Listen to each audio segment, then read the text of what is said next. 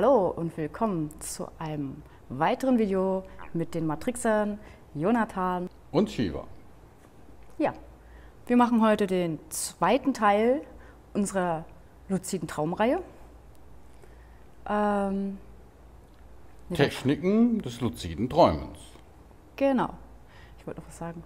Wir müssen das immer erwähnen. Ja, wir sind Bewusstseinsforscher. Wir beschäftigen uns mit Astralreisen, Luziden Träumen, Spiritualität im Allgemeinen, alles, was mit der Matrix zu tun hat und natürlich die spirituelle Dissoziation. Unsere Mastertechnik für alle Erkenntnisse und ja, was unsere Spezialität ist oder was wir in unseren Videos berichten, ist alles selbst erlebt, selbst erfahren und nicht aus Büchern oder weil wir es irgendwo gelesen oder gehört haben. Also alles, was wir euch erzählen, ist ja, aus der eigenen Tasche. Ja, heute geht es um Luzides Träumen und Techniken. Also im ersten Teil haben wir über die Theorie gesprochen. Genau. Den solltet ihr euch natürlich unbedingt noch anschauen, bevor ihr jetzt dieses Video schaut. Oder umgekehrt, ihr schaut jetzt das Video und geht dann zurück zur Theorie oder so, wie es euch gefällt. Ist ja auch spannend, haben wir einiges Spannendes erzählt. Ja, bei den Techniken würde ich sagen, zählen wir erstmal die klassischen Techniken auf, die eben vielen, die sich für das luzide Träumen interessieren, sicherlich schon bekannt sind. Welche fällt dir da ein? Die klassischen Techniken. Ja, die klassischen drei würde ich sagen. Ne? WBTB. Wake Back to Bed. Wild. Waked Induced Lucid Dreaming und Mild. Mnemonic. Induced Lucid Dreaming. What? What? Naja, guckt bei Google nach. Wie auch immer. Mnemonic. Genau, das sind unsere drei klassischen Techniken, die wir euch jetzt kurz erklären werden. Dann werden wir euch natürlich noch erzählen, was wir im Alltag machen. Da gibt es natürlich klassisch die Reality-Checks, aber es gibt natürlich noch andere, weitere spannende Übungen, die wir machen. Und dann erzählen wir euch noch, was wir so praktizieren, um luzid zu träumen, also unsere speziellen eigenen Techniken. Ja, richtig. Also führen wir erstmal die klassischen Techniken für luzide Träume auf und dann erzählen wir euch, welche wir so benutzen, die nicht unbedingt den klassischen Techniken entsprechen und die, so haben wir es für uns herausgefunden, wirkungsvoller sind. Ja, und darum ist das natürlich schon spannend, ne? Nämlich auch mal unsere Techniken zu erfahren. Genau. Ne? Wie wir das so anstellen. Da fragen ja immer wieder welche nach, ne? Die dann sagen, ja, ich habe die klassischen Techniken alle ausprobiert, aber so richtig will es nicht funktionieren. Und wir sagen euch natürlich auch warum. Ja. Genau, fangen wir an mit WBTB. Ja. Wake Back to Bed. Eigentlich relativ einfach. Man legt sich, keine Ahnung, 10 Uhr abends hin, passt ihr nur am besten eurem Rhythmus an. Wenn ihr um 8 ins Bett geht, steht ihr früher auf. Wenn ihr erst um 3 ins Bett geht, ja, verschiebt ihr den Rhythmus nach hinten. Dann schlaft ihr am besten 4,5 Stunden, da 4,5 Stunden für luzide Träume die optimale Zeit ist, um in einer REM-Phase aufzuwachen und danach auch direkt in die REM-Phase einzusteigen und in einen luziden Traum hineinzukommen. Wenn ihr Astralreisen übt, habt ihr natürlich eine andere Zeitspanne dazwischen. Aber wie gesagt, luzide Träume, 4,5 Stunden. Das heißt, ihr steht dann um 2:30 Uhr auf, bleibt am besten eine halbe Stunde wach, beschäftigt euch mit luziden Träumen, denkt über Träume nach. Ich empfehle eigentlich kein Licht zu machen, um nicht auch rausgerissen zu werden, aber ihr könnt ja im Dunkeln rumgehen und über Träume nachdenken. Wer Licht machen möchte oder wirklich wach werden möchte, der ja, sollte dann wenigstens ein Buch lesen, sich ein Video zu luziden Träumen anschauen, so wie unsers, und legt sich dann wieder hin und ja, versucht direkt in den luziden Traum zu kommen. Und die Wahrscheinlichkeit ist recht hoch, weil du ja in der REM-Phase aufgewacht bist und da wieder reingehst. Ja, richtig. Also 3 Schlafphasen sollte man schon durchgemacht haben bei der Wake Back to Bed Technik. Eine Schlafphase dauert 1,5 Stunden. Das heißt, wir müssen mindestens 4,5 Stunden geschlafen haben. damit der Körper erstmal seinen Schlaf mitbekommen hat. Der ist dann erstmal schon mal zufrieden. Dann sind wir auch nicht mehr ganz so müde. Wenn wir dann um 2:30 Uhr oder um 3 Uhr aufstehen, vielleicht ist es sogar besser, um 3 Uhr aufzustehen, weil viele auch immer so eine halbe Stunde brauchen, bis sie dann endlich eingeschlafen sind. Genau, das stimmt natürlich. Ja. Und aus dem Grunde ist das natürlich dann sehr vorteilhaft, wenn man eben in die 4. Schlafphase einsteigt. Genau, Denn die 4. Schlafphase ist die traumreichste Schlafphase. Und daher ist es so wichtig, bei der Wake-Back-to-Bed-Technik ebenso vorzugehen.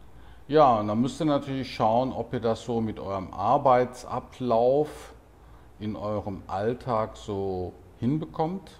Es gibt auch Leute, die gehen erst um 1 Uhr nachts ins Bett. Oder 3 Uhr nachts. Oder 3 Uhr nachts. Keine Ahnung, wer.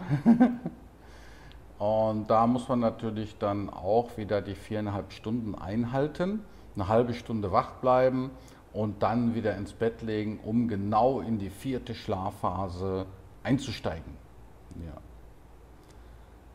Ja, Wild. Wild. Wake-Induced Lucid Dreaming. Du machst dann das nächste, das kann ich nicht aussprechen. Das ist eigentlich, dass du direkt von dem Wachzustand in den luziden Traum gehst. Du induzierst sozusagen einen luziden Traum. Das wird gern über Bilder gemacht. Die meisten gehen dann sozusagen in den hypnagogen Zustand und gehen dann direkt in den Traum hinein. Wie gesagt, dann nutzt man Bilder und diese Bilder verselbstständigen sich irgendwann, werden zu Szenen. Zum Beispiel stellt ihr euch vor, ihr geht mit einem Hund spazieren. Da habt ihr das Bild vor Augen.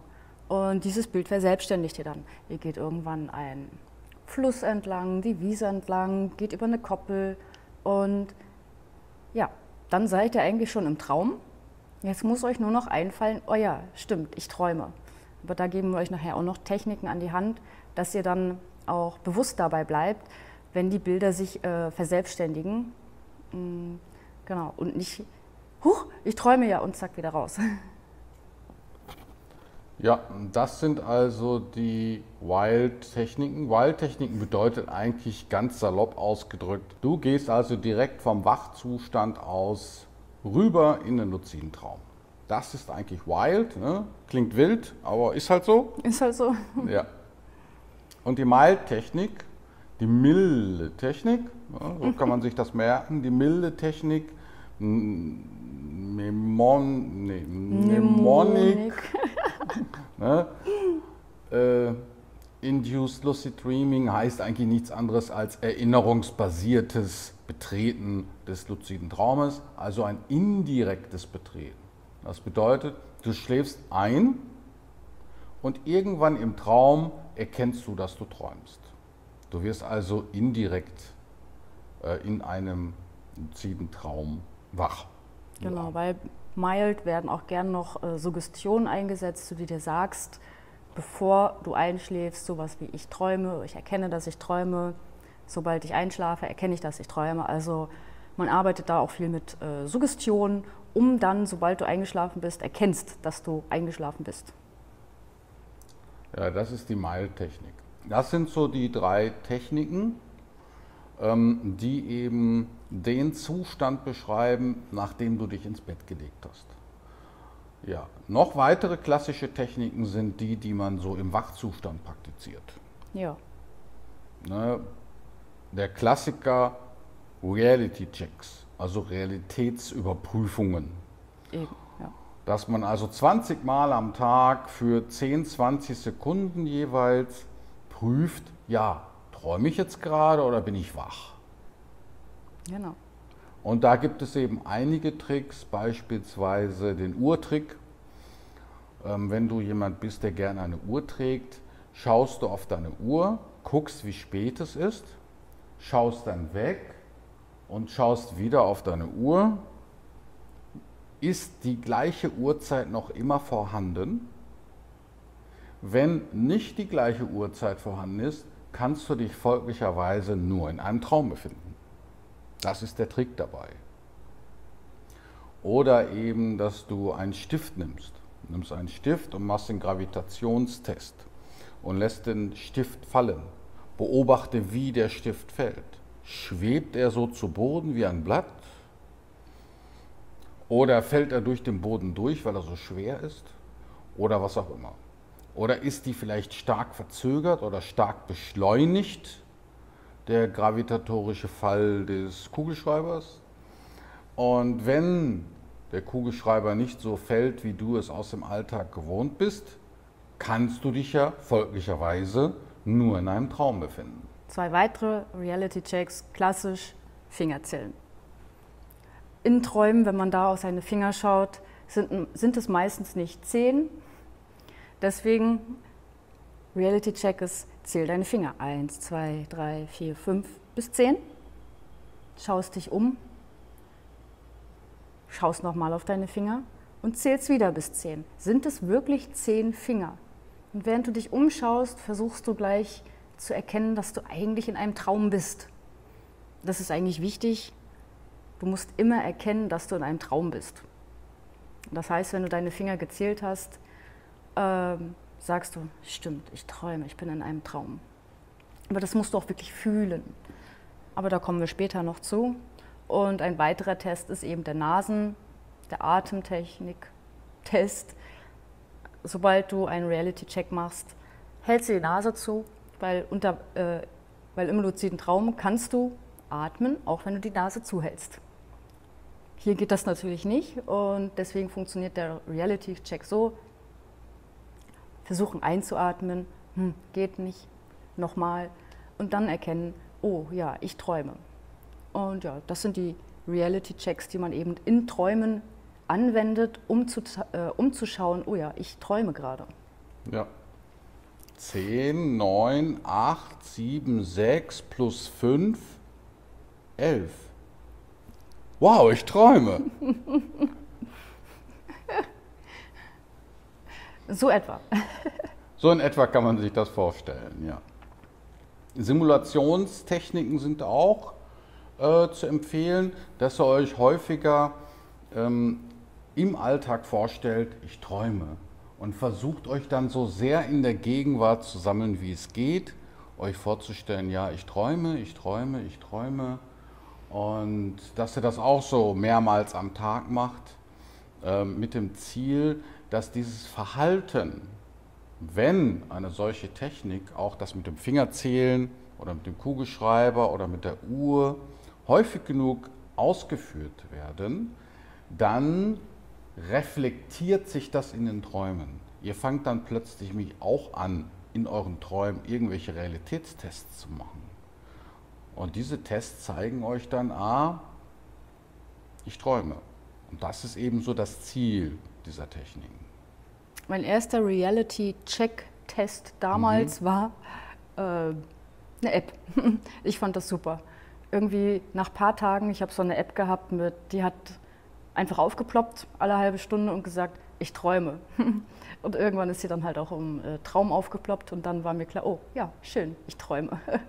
Also das hat sehr gut funktioniert, zumindest für die, die wirklich viel am Handy arbeiten müssen oder viel am Handy sind und wirklich ganz oft drauf gucken und es plötzlich aufploppt, oh, ich träume. Und dann einmal umschauen und das Gefühl entwickeln, du träumst gerade. Also nicht nur einfach draufschauen, weglegen, das ist nicht besonders effektiv, aber draufschauen und erkennen, dass man träumt. Und ja, das hat bei mir gut funktioniert, weil du wirklich alle halbe Stunde dann erinnert wirst an einen Reality-Check. Genau. Ja, und was war das für eine App? Die heißt Reality-Check. Oder Reality-Checks. Ja, im Zeitalter der Handys, ne, des digitalen Zeitalters, findet man auch sicherlich Apps, die einem dabei helfen. Ja. Ne? Da könnt ihr auch mal nachschauen, ne? Wie Shiva mit ihrer App das beschrieben hat, könnte dann alle halbe Stunde auch erinnert werden. Denn wenn ihr vielleicht, was weiß ich, irgendwo in der Kneipe sitzt oder lauft draußen rum, dann denkt ihr vielleicht nicht immer daran, einen Reality-Check, also eine Realitätsüberprüfung durchzuführen. Und die App kann euch dann dabei helfen. Ja. Und es gibt auch noch eine andere App, die nennt sich Sleep Talk. Die kann sogar Worte, die in den Raum gesprochen werden, automatisch aufzeichnen. Dann braucht ihr keinen Stift besorgen, kein Licht anmachen oder ihr müsst das Handy schnappen und auf Aufnahme drücken. Nein, die App macht das so, ihr braucht einfach nur in den Raum sprechen und die App nimmt auf, was ihr da sagt. Die reagiert also auf Stimmen. Und das ist natürlich auch sehr hilfreich. Absolut, ja. Wenn du nachts wach wirst und denkst dann, oh nee, jetzt aufstehen und Licht machen und mir einen Stift suchen und Notizblock oder das alles jetzt ins Handy einzutippen, was ich gerade Tolles erlebt habe in meinem Traum. Nee, und dann bleibt man nämlich meistens liegen. Das ist das Problem. Und bei der App Sleep Talk verhält es sich so, da kann man einfach in den Raum sprechen. Ne? Und dann kannst du es dir am anderen Morgen nochmal anhören und dann deine Notizen machen. Ja. Bevor wir natürlich zu unseren persönlichen Techniken kommen, geben wir noch einige, teilweise natürlich auch bekannte Tipps und Tricks mit auf den Weg. Und zwar ist es natürlich wichtig, sich an seine Träume zu erinnern. Bevor ihr natürlich einen luziden Traum haben könnt, Induzieren könnt, genau, ist natürlich wichtig, dass ihr generell eine Traumerinnerung überhaupt habt. Und das könnt ihr natürlich trainieren, eure Traumerinnerung, sodass ihr jede Nacht euch an mehr Träume erinnert, dass ihr sie auch auseinanderhalten könnt. Nicht, dass ihr, wie ich damals, mit dem Bett auf der Straße steht, sondern dass es sich um zwei verschiedene Träume handelt. Also es ist erstmal grundlegend wichtig, sich mit Träumen generell zu beschäftigen, immer mehr Träume zu erinnern, sich auch zu suggerieren, dass du dich immer an mehr Träume erinnerst und diese auch aufschreibst. Also ein Traumtagebuch ist unerlässlich, mag sich seltsam anhören, aber je mehr Energie du in etwas reinsteckst, desto wahrscheinlicher ist es natürlich auch, dass du dich mehr an deine Träume erinnerst, dass du luzid wirst und so eben deine persönliche Realität erschaffst. Ich bin ein luzider Träumer. Genau, die Traumerinnerung ist eben, wie gesagt, sehr wichtig. Traumtagebuch und immer versuchen, immer mehr, immer tiefer in die Traumwelt einzusteigen, immer detaillierter aufzuschreiben, was ihr euch erinnert. Dann auch noch, wie gesagt, auseinanderklamüsern. Gehört das jetzt alles zu einem langen Traum oder sind das vielleicht doch verschiedene Realitäten gewesen, die ich da besucht habe? Und ja, das wäre so der erste Tipp. Ja, auf jeden Fall Traumtagebuch sehr empfehlenswert. Man sollte schon, bevor man überhaupt mit dem luziden Träumen anfängt, sollte man sich schon an 3 Traumsequenzen in der Nacht erinnern im Durchschnitt. Und wenn man das geschafft hat, dann erst kann man mit den luziden Traumtechniken anfangen und dann bringen die auch was. Weil man hört immer wieder von Leuten, ich wende die Techniken an und es passiert nichts. Und dann frage ich ja, wie viele Träume erinnerst du denn so pro Nacht? Ja, keine. Nee, das muss die richtige Reihenfolge sein. Erst Traumerinnerung steigern, durch Suggestion. Genau. Wille. Absicht eben. Ja. Das muss wirklich ganz stark der Wille da sein, weil du denkst, ach ja, ich versuch's mal mit dem luziden Traum. Kann klappen, aber sehr wahrscheinlich ist es nicht. Daher empfehlen wir auch die App Sleep Talk, weil man mit der eben seine Träume in der Nacht durch Sprechen in den Raum aufzeichnen kann. Und da sollte man eben, wie gesagt, 3 Träume im Schnitt sollte man schon haben und dann kannst du mit den luziden Traumtechniken anfangen. Also, wie erinnert man am besten seine Träume? Traumtagebuch. Keyword. Keywords. Was verstehst du unter Keywords? Ein sehr prägnantes Ereignis, das du im Traum erlebt hast. Ich stehe an einem Tisch und schneide einen Kuchen. Wenn du das zum Beispiel aufschreibst oder sagst mitten in der Nacht, kannst du dich von da eigentlich normalerweise weiterhangeln, entweder nach vorne im Traum oder nach hinten oder zur Seite, wie auch immer. Normalerweise, wenn man sich ein paar Keywords aufschreibt, reicht das schon, um den Traum wieder rekonstruieren zu können. Ja. Genau. Das ist also wichtig, die Traumerinnerung. Und noch eine Traumerinnerung durch Suggestion. Ich erinnere mich an all meine Träume. Das ist auch wichtig, dass man so etwas suggeriert, beispielsweise so zum Schlafen gehen. Ja. Am besten eigentlich den ganzen Tag über tatsächlich und Reality-Checks wirklich so oft als möglich machen. Und auch am besten immer während des Tages sich mit dem Thema luzides Träumen zu beschäftigen. wir erschaffen ja unsere Realität. Und je mehr Energie wir in eine Realität geben, desto wahrscheinlicher oder desto schneller wird sie manifestiert, besser gesagt. Und ja, deswegen wirklich mindestens 20 Reality-Checks pro Tag machen. Mindestens. Ja, was auch wichtig ist, sich im Alltag immer vergegenwärtigen, wenn man einen Reality-Check macht, dass es tatsächlich sich um einen Traum handelt. Dass also der Alltag tatsächlich ein Traum ist. Also wenn du den Reality-Check beendet hast, musst du sagen, ich träume. Also du musst egal wann immer erkennen, du träumst gerade, um das mit in den luziden Traum zu nehmen oder in den Traum. Ja, das bedeutet, dass man also jeden Realitätstest, den man im Traum macht, immer positiv bestätigt. Nicht, dass du auf die Uhr guckst und sagst, nee, ist immer noch die gleiche Uhrzeit, ja, immer noch die gleiche Uhrzeit, nee, ist kein Traum. Das soll nicht das Ergebnis sein, weil es geht ja darum, dass deine Reality-Checks, deine Realitätsüberprüfungen sich in einem Traum widerspiegeln. Das heißt, es ist klüger, dann immer so zu tun, als wäre man immer im Traum, ne? Wie du sagst. Das wäre am klügsten. Darum sollte ein Realitätscheck immer positiv ausfallen, auch wenn du dich im Alltag befindest. Auch wenn es gar nicht stimmt, weil du bist ja dann im Alltag. Ne? Aber deinem Unterbewusstsein ist das egal. Dein Unterbewusstsein geht davon aus, dass du immer träumst. Und darum ist es sehr wichtig, dass eine Realitätsüberprüfung positiv ausfällt. Ja, das sind jetzt erstmal so die wichtigsten Tipps, die uns spontan einfallen, würde ich sagen. Ja, dann kommen wir jetzt zu unseren persönlichen Reality-Checks und Techniken, die wir so anwenden, um luzid zu träumen. Für mich ist es so, dass 20 Reality-Checks einfach zu wenig ist. Ich mache das wirklich so, dass ich da alle 5 Minuten was mache. Nicht schlecht. Ja. Und mich daran erinnere, dass ich mich in einem Traum befinde. Das heißt, ich versuche, das Gefühl des Traumes in den Alltag zu integrieren. Das heißt, dass ich den gesamten Alltag als Traum wahrnehme. Ist am Anfang ein bisschen schwierig, aber nach einigen Tagen, wenn du das immer wieder machst, alle paar Minuten, dann geht es irgendwann sehr leicht, dann fühlt sich tatsächlich alles wie ein Traum an, was ja am Ende so ist, da wir mit unserem Bewusstsein auch nur in alternativen Realitäten angeschlossen sind, wie wir schon im vorherigen Video erzählt haben. Und ja, am Anfang habe ich das mit einer App gemacht, um mich immer wieder daran zu erinnern, dass ich eben diesen Reality-Check mache, das Gefühl aufbringe, mich in einem Traum zu befinden.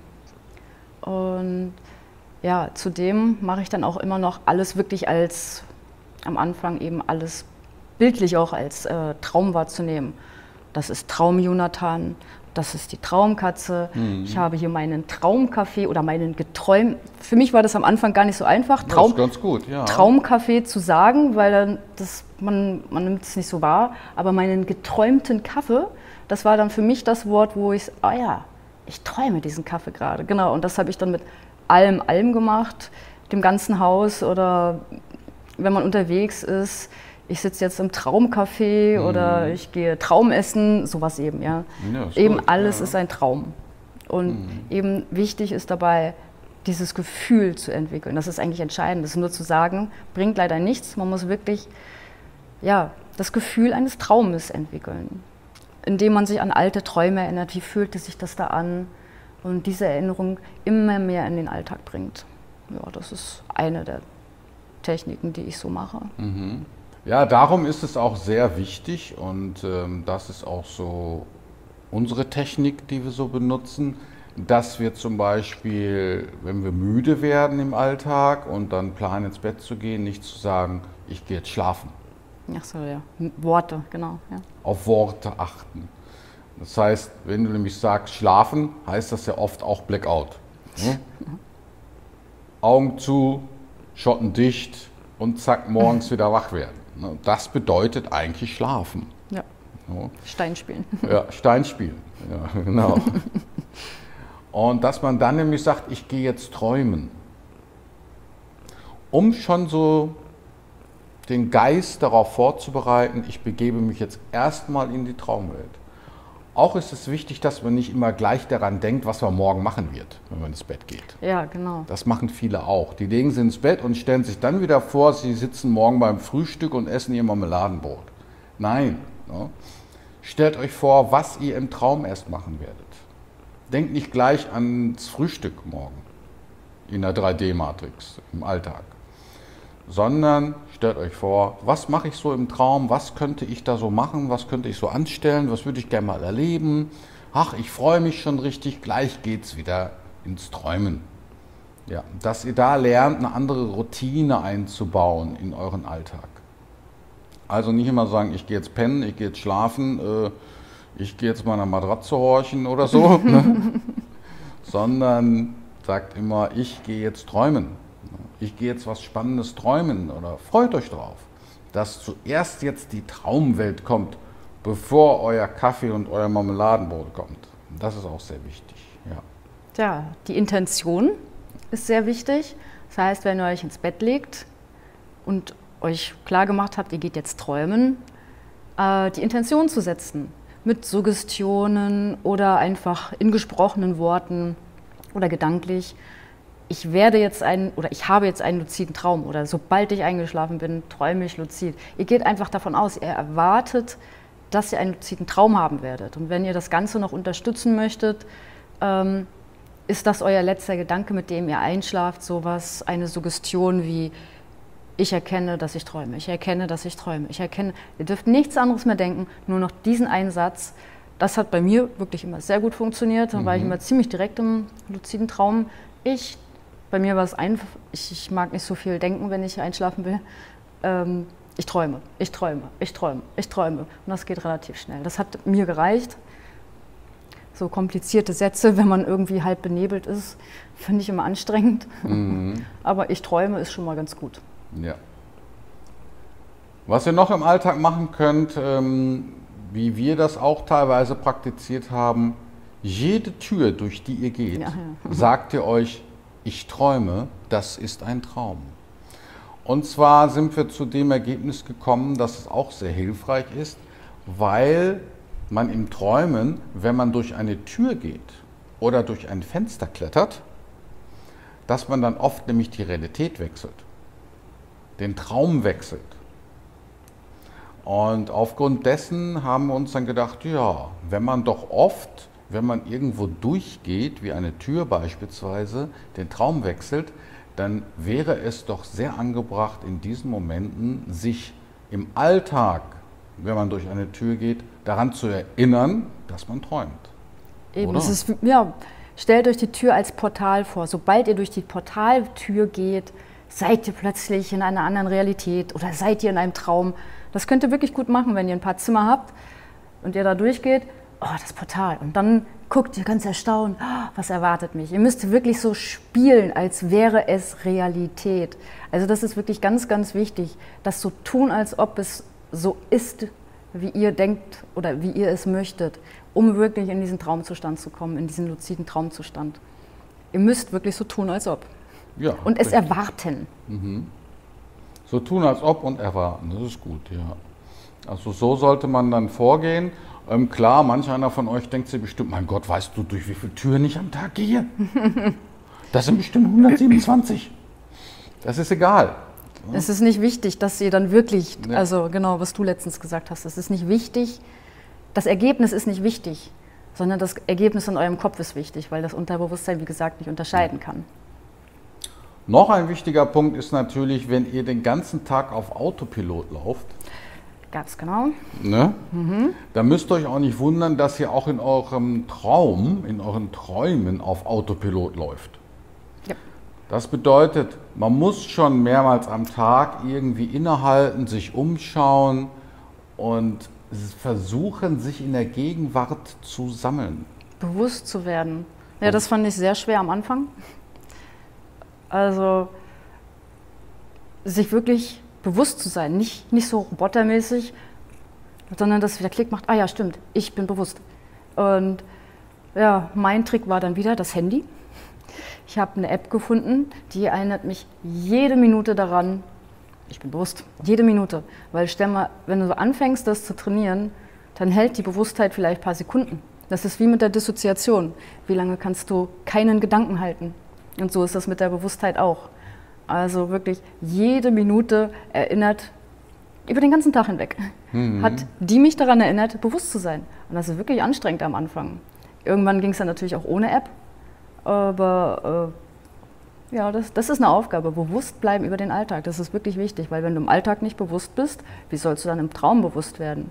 Das ist eine eigentlich für mich entscheidenden Tipps, finde ich, für luzides Träumen. Bewusstsein im Alltag oder Traum, was am Ende das Gleiche ist. Ne? Ja, natürlich, ja. Ja, eine weitere Technik, die ich eben verwende, ist die, ja, wie kann man sagen, Frozen Picture Technik. Das heißt, wenn ich mich ins Bett lege und die Augen schließe, stelle ich mir ein Detail aus der Alltagswelt vor. Okay. Beispielsweise ein Bordstein. Wow, okay. Oder ein Autospiegel, ein Außenspiegel. Dann versuche ich das Bild, so klar und möglich es eben geht, mir richtig plastisch vorzustellen. Zuerst, bei den meisten Menschen ist es so, nicht bei allen, aber die meisten Menschen haben dann erstmal so ein Bild im Hintergrund, so im Hinterkopf, sich so einen Autospiegel vorzustellen. Voll langweilig, macht ja normalerweise keiner. Ich glaube, das ist der Trick dann, oder? Das ist ja auch der Trick, ne? Dieses detailgenaue Wahrnehmen. Weil wenn man nämlich in einem Traum luzid wird, fängt man nämlich auch erstmal an, sich Details anzugucken, weil man so verblüfft ist, wie real so ein luzider Traum ist. Und dann guckst du dir eben so ein Feuerzeug auf dem Tisch an oder du packst an so eine Armlehne und denkst, wow, dieser Sessel, der ist ja so echt jetzt. Ja. Ne? Das ist so krass. Das denkt man dann in dem Moment. Ne?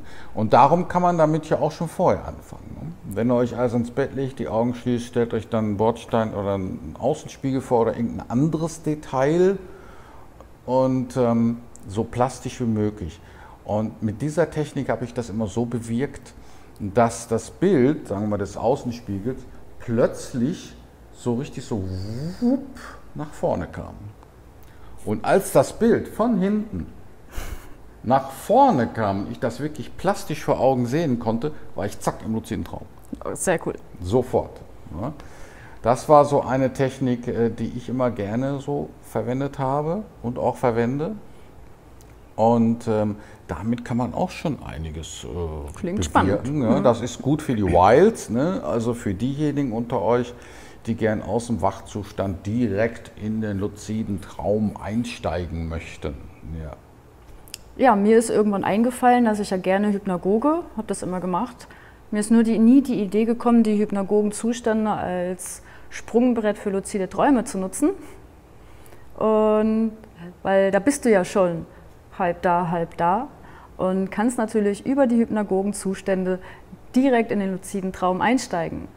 Und wichtig ist natürlich dabei, wach zu bleiben, also geistig wach zu bleiben und einzuschlafen. Das muss man trainieren.